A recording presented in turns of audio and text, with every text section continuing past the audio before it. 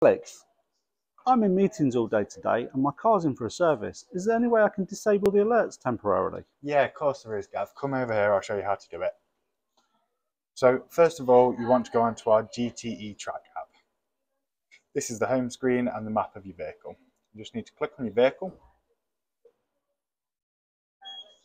This will then bring an option that says Vehicle Dashboard. You just need to click on that.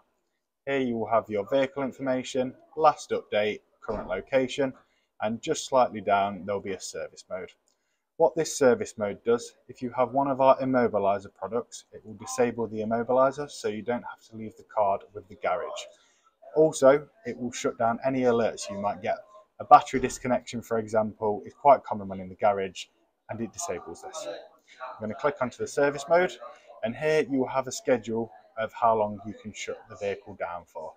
How long is it going to be in the garage for, Gavin?